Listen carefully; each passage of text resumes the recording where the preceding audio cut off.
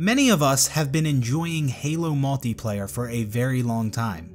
But what exactly is it that makes Halo multiplayer so much fun? Halo's gameplay definitely stands out amongst other first-person shooters.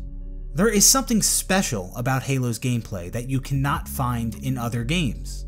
But what exactly are those things? What makes Halo's multiplayer so great? Is it the gunplay? Is it the maps? Is it the game types?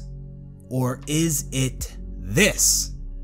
Many of us enjoy Halo multiplayer, but we don't all enjoy it for the same reasons. Halo's gunplay is really nothing special. Halo's maps are really cool.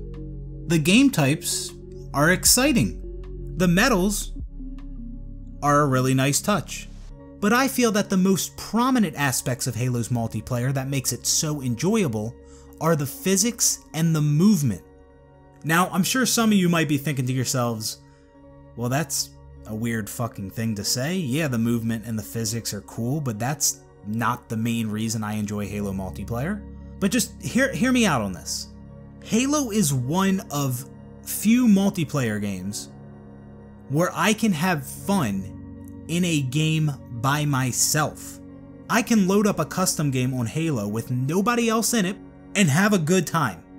And I know there's some of you who feel the same way. In Halo, you can have a good time by simply moving around the map. Whether that's by walking, jumping, crouching, or combining all three. And with some of the later Halo games with abilities such as Halo Reach, Halo 4, and especially Halo 5, there are so many additional ways to move around the map. And I'm someone who is not a fan of abilities in Halo 5, but I do admit that it can be fun to move around the map in Halo 5 using all of those abilities. Sprinting, sliding, thrusting, clambering. It may be a ton of fun moving around the map, combining all those different abilities. I still don't think those abilities are good for Halo, with everything considered, but that doesn't change the fact that it is fun to use those abilities and move around the map for a lot of people. But like I said, even without the abilities, even in the classic Halo games, it is still a ton of fun just moving around the map. Like just jumping down any type of decline on a map and combining a crouch and a jump right when you land to propel yourself forward. Something as simple as that is satisfying. Using a man cannon to fly across the map, or even jumping onto and off of little ledges that most people would not expect you to be able to stand on. Now these are just some really basic ways of moving around Halo multiplayer maps, but I think they can all be somewhat enjoyable when you combine them all together. I haven't even mentioned all the different trick jumps you can do, such as equipment jumps, icicle jumps, ghost jumps, or even combining multiple ghost jumps together. And a lot of the footage that I have shown and will be showing more of comes from a man who goes by the name of ClearlyMe. And the reason I'm using so much of his footage is because his clips do a great job of encompassing exactly what I'm talking about when I refer to Halo's movement and its physics. I have seen a lot of Halo 3 trick jumping montages, but this guy, he's doing things that I didn't even know were possible. Like, Halo 3 is a 13-year-old game, and I'm learning new things from watching his videos. Like the other day, he put out a video on Twitter, and by the way, I recommend following this guy on Twitter and subscribing to his YouTube channel, because literally almost every clip he posts, I'm just mind blown by it. And that is either because I had no idea that was possible, or I'm mind blown by how many attempts it must have taken him. But yeah, he put out this video a couple days ago, and it was called Fastest Solo Flag Routes on Heretic. And these flag runs that he pulls off are just absolutely insane. And the quickest flag run that he did in that video, he said it took him 7.1 seconds. That's crazy. Now yeah, some of these runs might be a little high risk, high reward, and it's also going to be pretty tough to pull these off for the average player. But regardless, these things can be done. I, and I'm sure many others, had no idea this was even possible to run a flag this fast on Heretic. And what I really want you guys to pay attention to is how he is flying across the map. He is getting from one side of the map to the other so quick. This looks like something you would see out of Halo 5. Like, it honestly does seem like a technique you would see in Halo 5 by sprinting, thrusting, sliding, clambering. But it's Halo 3. It's Halo 3, there's no abilities. And I want to make it real clear that a classic Halo game like Halo 3 does have a good amount of depth to its movement. People act like classic Halo is slow and boring because you're just walking, you can't sprint, there's no abilities. Just look at these clips. Look at this shit. This is absolutely incredible. This is the true enhanced mobility. Because while he's doing all these things, he can still run the flag, shoot, throw grenades, turn around 360 degrees. He's not locked into an animation. Now, yeah, in a game like Halo 3, it might be more difficult and more of a risk to move across the map as fast as you can in a game like Halo 5, but in my opinion, that just makes it even better. Because then it's like, yeah, it's possible to get from point A to point B much faster by doing this, this, and that, but it also might be more of a risk and it might be more challenging. In a game like Halo 5, Halo Reach, or Halo 4, if you want to start moving faster, all you do is hold forward and press the sprint button. That's it.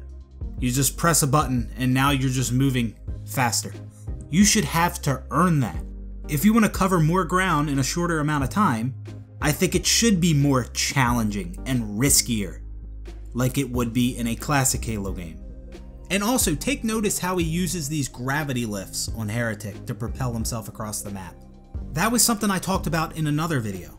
In that video, I talked about how I think it's a good idea to add things to maps, such as gravity lifts, or man cannons, or whatever it may be, as a way to add even more variety to Halo's movement. I think that would be much better than just giving players all these abilities that you have at all times, that you spawn into the game with. Halo does not need that.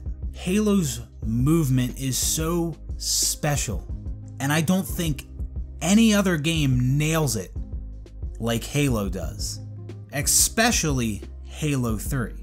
Now, that might be a little biased because Halo 3 is my favorite game of all time, but I genuinely feel that the Halo 3 movement mechanics are the best in the series. But listen, it's not just about the movement that makes Halo's multiplayer so great, it's also the game's physics, and when you combine the physics with the movement, there's a lot of cool things you can do. Like, for example, something pretty basic is a grenade jump. You can increase the altitude of your jump if you throw a grenade on the ground and jump just as that grenade is going off. This allows you to complete jumps that you normally wouldn't be able to make, as well as reach certain spots on the map that you wouldn't be able to get to with a normal jump. But it doesn't even have to be a grenade. You could do this with a rocket or any explosive weapon. You can also use fusion coils or other explosives on the map to launch yourself higher and further. This type of stuff is a lot of fun. Like, for example, running at a plasma battery in Halo 3 and shooting it just as you jump over it and it launches yourself up in the air. To me, that is satisfying. You know what I mean? It's just fun to move around the map, doing all these crazy jumps, launching yourself by shooting fusion coils or grenade jumping. And I haven't even mentioned vehicles yet. You could get in a mongoose or a warhog or whatever it may be, park it next to some fusion coils, throw down a grenade, get back in the vehicle, it explodes, it launches you across the map. That alone is just fun to me, and I know it is for many others as well. Another fun thing to do with vehicles is driving a mongoose off a man cannon. Or you could drive a mongoose up a hill, throw a grenade, brute shot the ground, and send yourself flying across the map. Halo's multiplayer is an incredibly fun experience for many different reasons. But I don't think it would be the same. I know it wouldn't be the same if the movement and the physics weren't the way that they are. Just think about it. What if moving around in Halo was like Call of Duty? That is a disgusting thought. Very short jump height, you feel slower, more sluggish, grenade jumping's not a thing. If Halo actually had Call of Duty's movement, just think about how much worse Halo would be. And obviously the movement isn't exactly the same in every Call of Duty game, but I'm thinking more of the boots on the ground, Modern Warfare 1, 2, and 3. Or take a game like Gears of War. What if Halo's movement was like Gears of War? Hugging walls, can't even fucking jump. So if there's an obstacle in your way, you can't just simply jump over it. You have to press a button to vault over it. That would be terrible. So I think we could all agree that Halo's movement is important. It's a very big part of the game. Like, Halo weapons are cool, the maps are cool, the game types are cool, but the movement is extremely important in my opinion. We've talked about a bunch of different ways that players can traverse maps in Halo. But now I want to make a little comparison.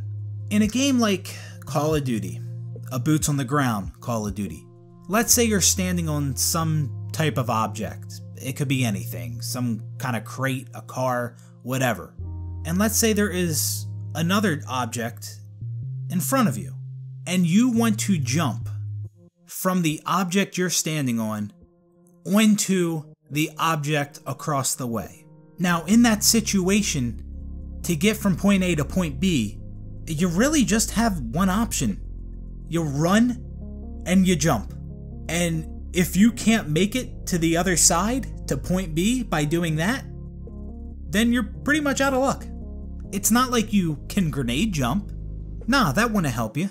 All you can really do is run and jump. That's how you get from one side to the other in Call of Duty. And if that doesn't get you there, then you gotta find a different way. But in a game like Halo, you have many different options to get from point A to point B.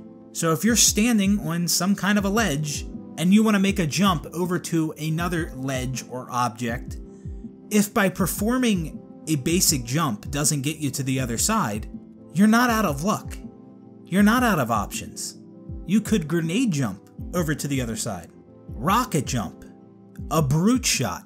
Halo 3 is a game with equipment. You could use a grav lift. You could perform an equipment jump. You could destroy a turret and jump off the broken legs of the turret. You could throw a grenade at a cone or blow up the fusion coils next to it, send the cone flying, jump off of the cone. You can jump off of an icicle. You could shoot an explosive on the ground and use that blast to propel yourself even further. You see what I mean? Halo's movement is diverse. Its physics are unique. And I believe that is one of the main reasons Halo multiplayer is so much fun. Well guys, that's going to be it for this one. I hope you enjoyed the video. Please let me know what you agree or disagree with.